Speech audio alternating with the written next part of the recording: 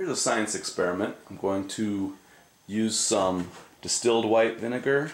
I'm going to soak a regular raw egg and a chicken bone, hard, normal chicken bone, in vinegar for a few days and see what happens. So I'll put each in a cup, add vinegar,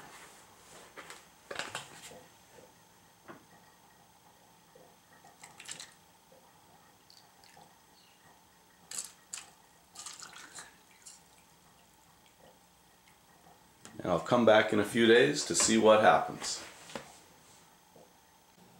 Okay, a week ago I started soaking a raw egg in vinegar and a chicken bone in vinegar. We're going to see how things turned out. First, the egg is much bigger than it was, and over the past week I have had to change this vinegar a little bit. I should have probably used a bigger cup, but here you can see the egg. It's squishy, bounces, it's like a rubber ball.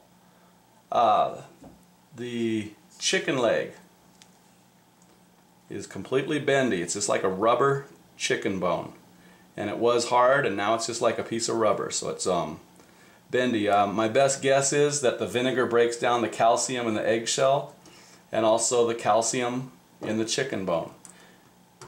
If I want to see what's inside here, I got a knife just because I'm curious. I want to see what the inside of the egg looks like, so I'm going to cut it. Whoa, it's just a raw egg on the inside with a rubbery membrane that was going around the outside. And there you go. So if you want to try a fun experiment, chicken egg in vinegar, a bone in vinegar, try something else in vinegar. Have fun with it.